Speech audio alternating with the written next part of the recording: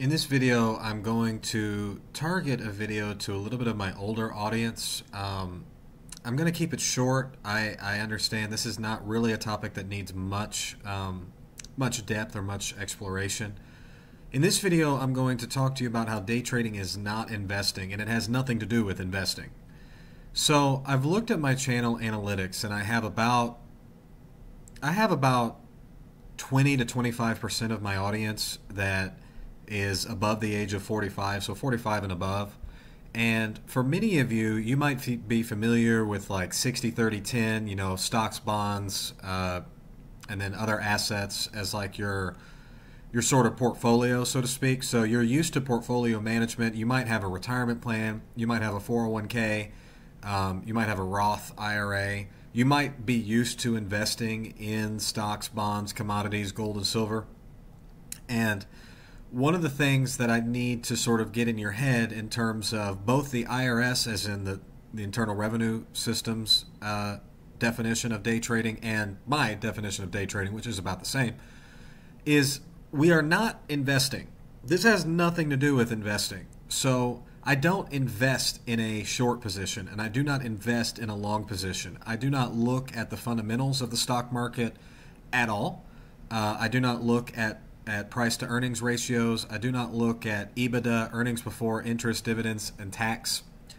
I don't look at EBITDA. I don't look at sales. I don't look at revenue growth. I'm not looking at individual stocks at all. I'm trading mathematical-based models or visual patterns and trading intraday volatility, which is the definition that the IRS uses. I'm trading intraday volatility. So I am trading the NASDAQ futures, meaning I'm trading a derivative of tech stocks. So there's 100 tech stocks, NASDAQ, Apple, Amazon, Facebook, or Meta, the FANG stocks, right? Facebook, Apple, Amazon, Netflix, and Google. Although I am trading a derivative of tech stocks, it has nothing to do with tech stocks. It has nothing to do with fundamentals, nothing to do with...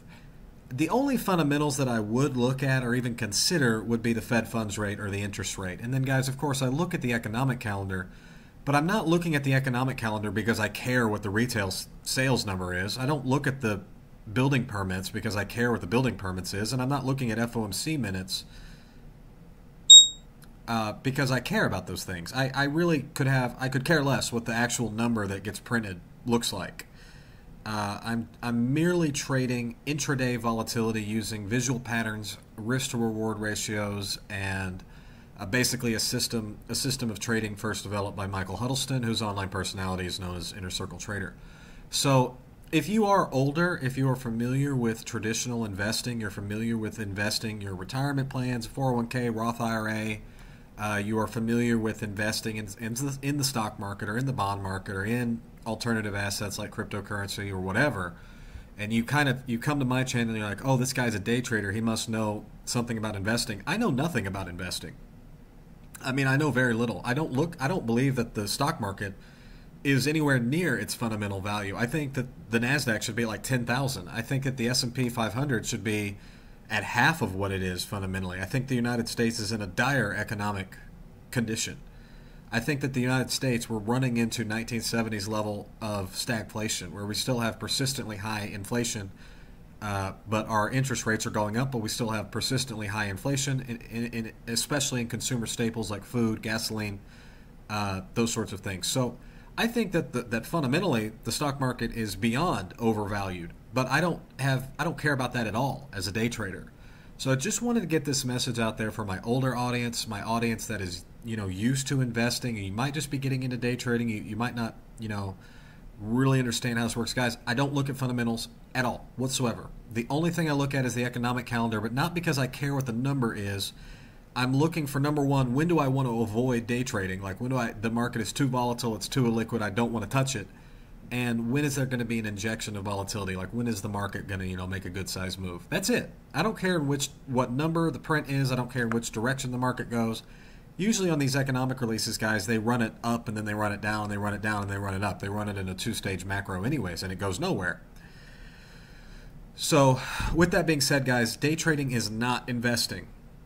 It is It is trading intraday volatility, and if you're an older guy, older woman, you're used to having like a 401k, Roth IRA, you're used to traditional investing. That is not what this is at all whatsoever. And so I just needed to bring that message out there. I understand for a lot of you younger guys, you're like in your 20s, you're kind of younger. You might not even be familiar with traditional investing or have a retirement account or whatever. Maybe you do, I don't know. So you're probably a lot more comfortable with the idea of not really caring what the market is fundamentally. But for some of you older folks, you might not be familiar or super comfortable yet with the idea that this has nothing to do with investing. Okay, guys, so just remember, day trading has nothing to do with investing. The skills that make a good day trader, like getting in and out of the market, visual patterns, risk management, they really have very little to do with investing. I think some of the things like buying at a discount, selling at a premium have are similar to investing, but it's really not the same. So, all right, guys, in this video, I went over why day trading is not investing, and that's for my older audience. Y'all have a good one. Bye-bye.